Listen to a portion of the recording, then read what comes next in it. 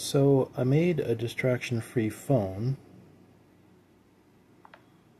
which looks like a typical smartphone, except there's no app store and there's no web browser.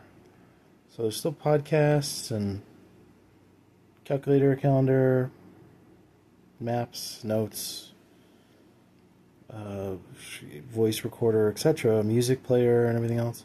Not everything else, but basic applications that you want without any distractions.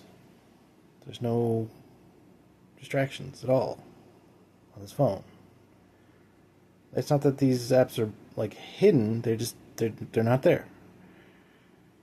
So after trying a bunch of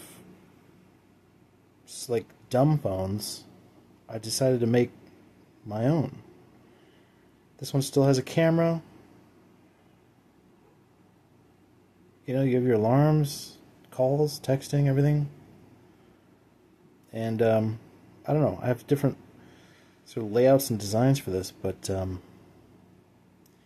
is what's called a minimum viable product.